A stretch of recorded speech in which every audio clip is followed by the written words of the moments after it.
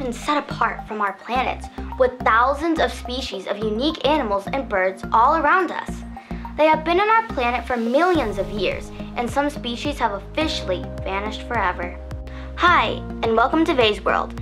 This week, extinct animals. Extinction is a natural occurrence, and scientists assist we lose several species in a year due to natural as well as man-made factors. Over 1,000 species have become extinct. The West Virginian woodland bison, Arizona's merman's elk, the Rocky Mountains grasshopper, passenger pigeon, and Puerto Rico's Culebra parrot are all animals of the past now. The population of several animals has become endangered, while some are nearing extinction. Here are just a few of hundreds of animals that sadly no longer live on our Earth. Everybody knows that birds descended from dinosaurs, and like dinosaurs, birds have been subject to the varieties of ecological pressures that can render a species extinct.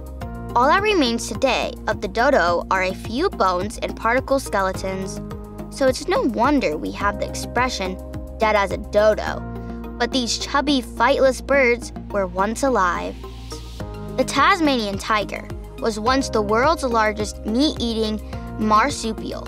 It looked a bit like a wolf, but had yellow-brown fur, stripes on its back, and a thick, long tail.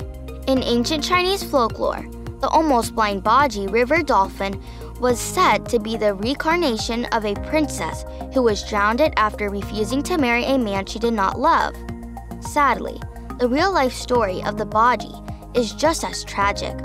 Up until the 1950s, thousands of the small, pale gray aquatic animals splashed about in the murky waters of China's Yangtze River.